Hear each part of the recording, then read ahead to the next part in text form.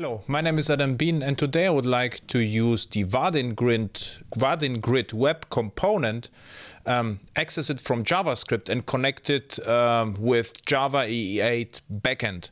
So how to do that? So now I'm on the Vaadin elements page, and I would like to use the free one, and one of the free components is the Vaadin Grid. Here is the grid, so let's take a look at that. And to install the grid, I will need the Bower tool. So let's do this. So I'm installing with the Bower the Vaadin Grid, and what Bower does, it basically clones the GitHub repo. And what happens behind the scenes, now I have a folder Bower components here, and what I also created is just an empty HTML page which references an empty CSS and one line of JavaScript. Okay, so now I would like to start this, and usually I use browser sync, so with the following configuration. And this time what I would like to do is I would like to serve the contents not only from the source folder, rather than from source folder and the Bower components folder. Components. So let's start that. Looks good first. And then what I also would like to do is to install the Vaadin Grid. And to install that, I will have to introduce a link import. And because I'm serving the concepts from the Bower, I don't need the reference here. And now let's see whether it actually works. So to check that,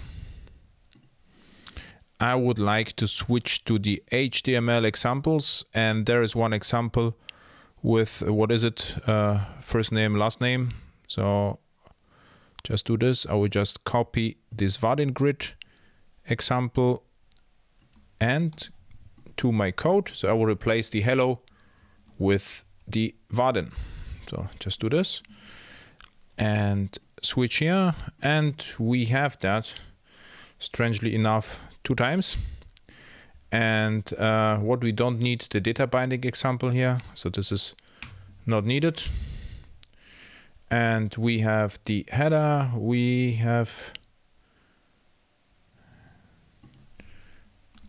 don't need the address, so this was 2 times. So we have the index, first name, last name. Looks good. Vaadin Grid, good. Okay. So now let's say I would like to access that. Oh, this is therefore because we have the footer here as well. So we have the header and the footer. So therefore we have the header and this is the footer. Okay, how to access the Vaadin Grid from our code?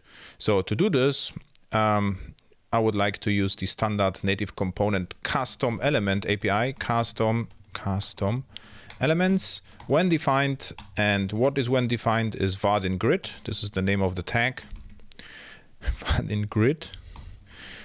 Then what I can do, if it's defined, I can actually fetch it, document, query selector, and we have only one grid. So I can just say Vaadin Grid const grid, and with a little bit of luck we should see something. Grid. Okay, Vaadin Grid. So it looks good. This is the Vaadin component, Vaadin web component or custom element, and now connected with the Java EE8 backend. So we have empty project here, and I would like to use or to start with Maven again and use the Java EE8 template with the latest version, and let's call it hackers. So now it pulls the Maven archetype from the internet on, and so it seems like the Nexus is slow, and I would like the Maven Central Nexus. And what it created is a Java EE8 project. You could call it ThinWar or a microservice with only reference to Java EE8 API. and with hello pink.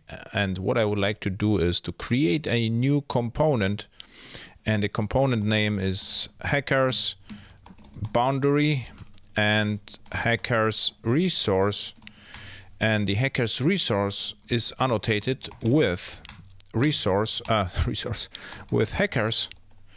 And what we need a hacker as well. So just do this. We need a class, and the class resides in hackers entity, and hacker is the class name, and the class has a string first name and has also string last name, and then has a constructor and convenience constructor first and last name. And then we can here say I would like to return a list of hackers, and import the hacker, import the list, and say the name is all get, and then say return arrays as list. And now I would like to say the first hacker is the name is Duke and the last name is Chief. The next is hacker master Vaden. So now we have a list of 2, and we have to deploy that. So how to do this? I will switch to a Java 8 server, which is Payara 5, and I would like to deploy the project. So do this, run. And so now it starts the server and deploys the project, and I will have resources hackers, and now we have it. There's a small problem with that. So if I switch to the command line and say curl -i, as you can see, there are no course headers, so we have to install the course filter. So not a big deal, it's just one class in Java 8.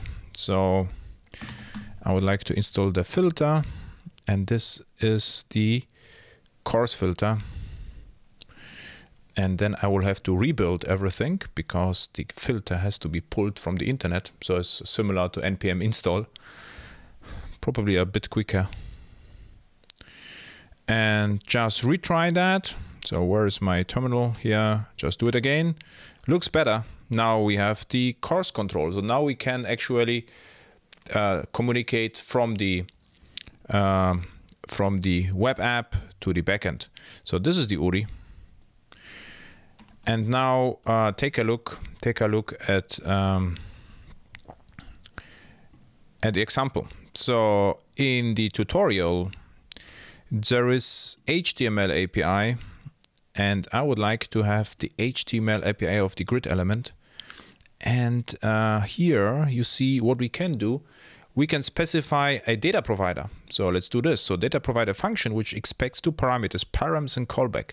So let's do this. Grid data provider equals, and just use a more modern syntax, params and callback. This is what you would like to have.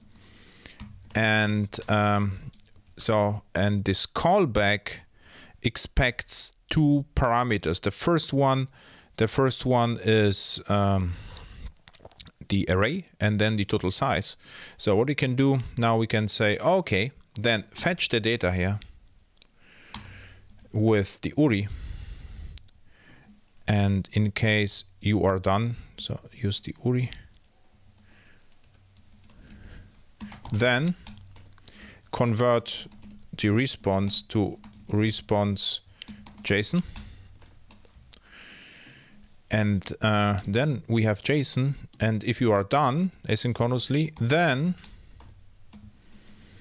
we can say, then the JSON can be passed to callback, and this is the first parameter is JSON, and the other one is the length, and this is, I think, a method called length. So with a little bit of luck, it should work, and it doesn't. because I have 2 brackets.